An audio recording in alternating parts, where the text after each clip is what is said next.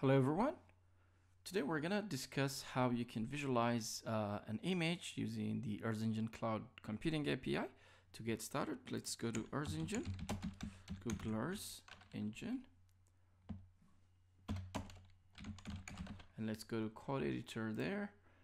This is the main website, Google Earth Engine, and then I'll go to Code Editor here, and I'll open a new Code Editor to run my script here. So let's just write image visualization. So we're gonna load a Landsat 9 data, a Landsat 9 satellite image.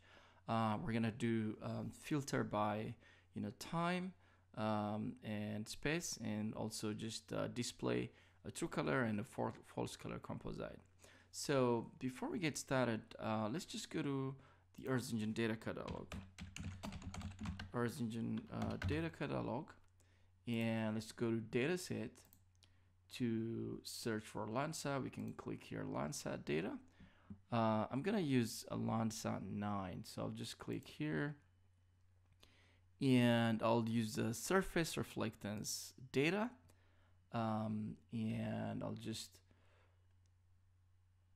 copy that image collection ID. I'll just all right, what is that? Copy that here, and I'll create a variable var image, and then I'll paste the image collection. So this is a Landsat 9 image collection which covers the entire planet and multi-year dataset. So I'll filter that. So when you're writing JavaScript code, you need to declare a variable by using var. And now my variable is image, which contains the image collection. We're gonna do some filtering here. Filter date is an Earth Engine built-in function. Let's give it. So what we're doing here is we'll provide it the start time and the end time for this image collection that we want to display or visualize. So I'll start with January 2022. You start with the year and provide the months and the date, and that's the start. And the end date for which I want to visualize the data is 2022 0301. That's about 3 months of data. Another thing is, because this is a large geographic coverage which covers the entire globe, we want to filter by our study area. In this case, I'll provide filter bounds function, which is kind of limiting the data to this region of interest, which we'll provide soon. Let's just first complete that. And then again, this is not a sophisticated cloud masking, but at least it will just give you sort the clouds by cloud percent coverage, and it will pick the first one. So just for that pixel, a pretty easy way to get a cloud-free image. So I'll apply the sort function. I'll sort the data. And then my parameter for filtering, sorting would be cloud cover, which is a metadata that's also within the image itself as a metadata in the image property in the Landsat data. So I'll provide cloud cover as my parameter to sort the data, and then first will function should be small. First function will give me the first data or the first image within the entire the sorted image collection. So this function will give you a fairly very easy way of doing a cloud getting the best cloud cover image within an image collection, filtering by time, and also a study area. So let's just give it a title here, load Landsat 9 data. All right, But before that, mind you, you have seen here, I'm doing a filter bounds here, ROI, but we don't have our study area or region of interest yet. So let's generate that. Usually you can generate your study area by drawing some polygons here, but for now, I'm gonna just provide my own already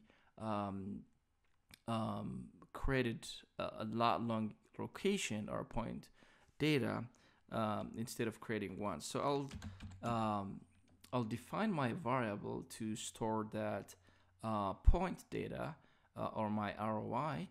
I'll just give it ROI, and I'll pass. I'll use the Earth Engine geometry to point function. When you give it a lot long information, it will create an Earth Engine geometry feature. So I'm gonna use that geometry point. So that's an Earth Engine built-in function. And in this list, I'll provide the longitude and latitude.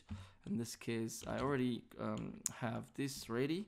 So in your case, you can generate a new one. It doesn't really matter.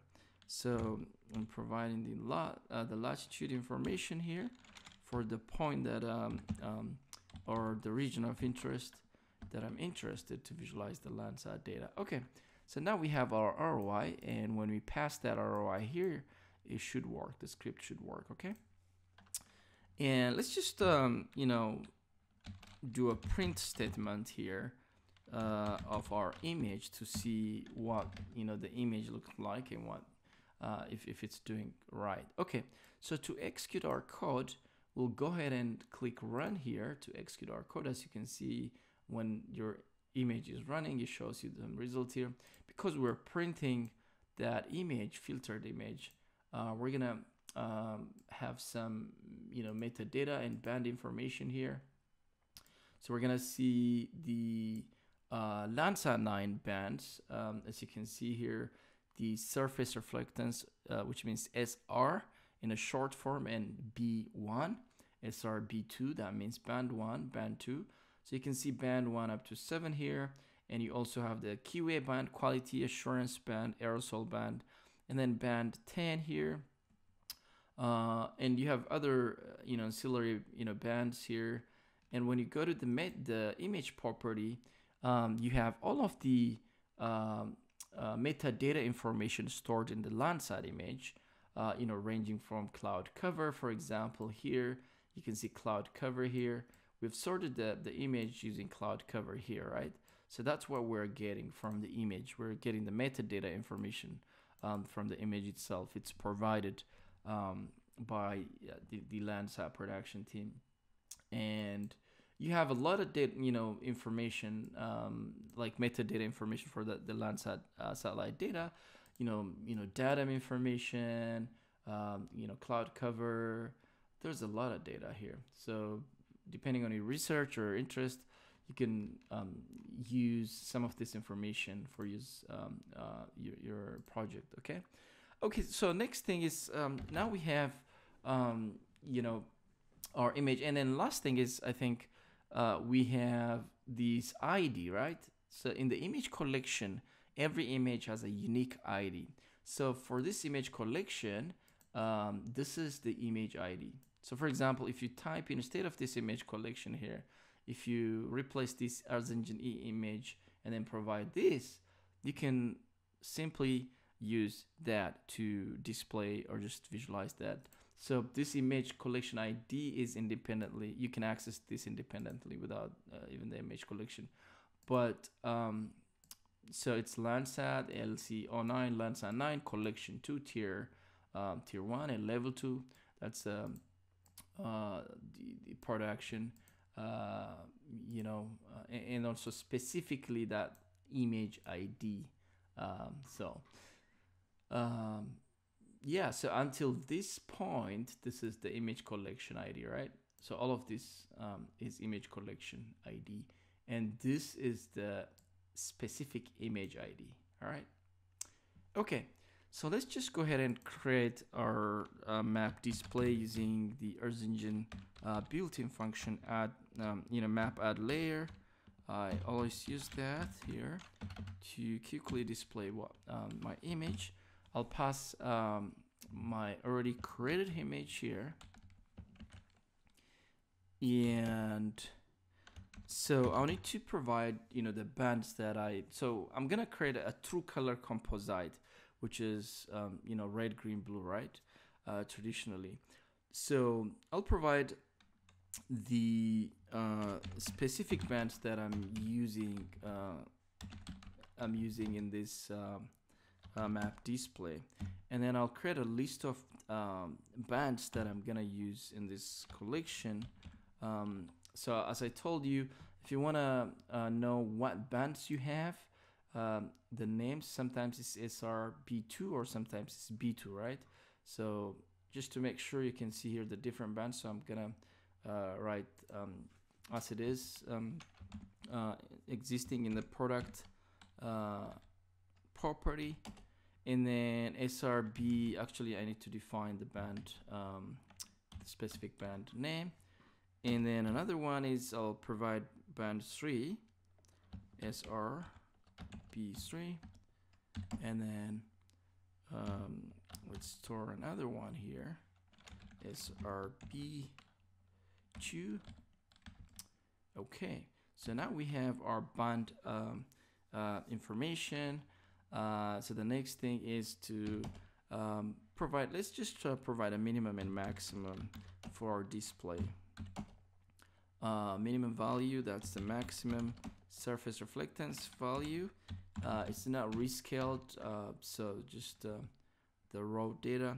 It also provide a name for this image layer. As we can see it here on the map canvas, we'll see this layer name displayed. So I'll say true color. We're doing a true color composite. Right display, right? 3.2 for 3.2. That way we just remember. And then let's see. I think we have some. Let's see what's going on. Do we have any error here? All right, we've closed it here. Okay. Minimum, maximum. Okay, and then it's showing me an error. I'm just figuring out where this error is.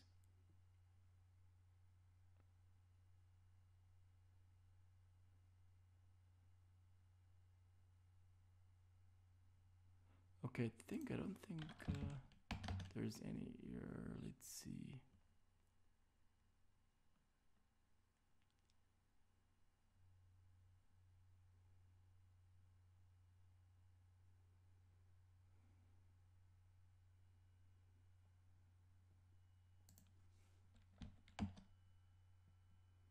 Okay, I think that's the typo.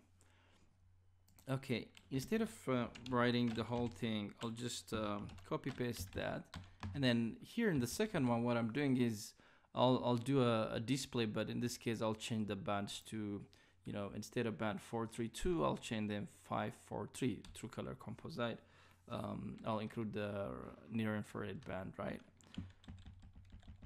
So 4 and then 3,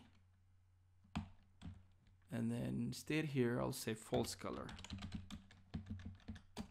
Okay, and then last thing, just to adjust the zoom level, I'll usually like to do center object image. So I'll zoom into specifically to my Landsat image. So now let's go ahead and execute this.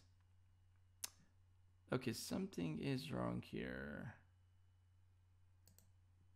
Oh, map center object. Oh, there's a typo. Okay, should work now. Excellent. All right, so yeah, now we have properly imported our image collection and filtered it. generated our image, the base cloud, you know, cloud-free image, or an image with a lost cloud cover, and we have, you know, displayed two different color composite: the true color composite, which is this one, and the false color composite. So this specific image is showing a false color composite. So technically, that's how you know, you can display an image or import an image collection and generate an image doing simple, you know, cloud masking, filtering by time, and also region of interest, and generating a true color composite and a false color composite. One of the things, the difference between the true color composite and the false color composite is that a true color composite, RGB, is something like a color that mimics what you can see in the real world. For example, vegetation will look green, water blue, you know, and soil or rock will just, you know, look brown. So it's more like what you see in the real world, pretty close to that. And in a false color composite, because you're changing the band to you know, near infrared, you include the near infrared, so you see some vegetation cover in red. So that's the main difference between the true color for composite and the false color, especially when you're using the near infrared to display. So that's how you basically do a simple you know, importing an image collection and generating a display of a Landsat 9 satellite image on the Earth Engine cloud computing platform.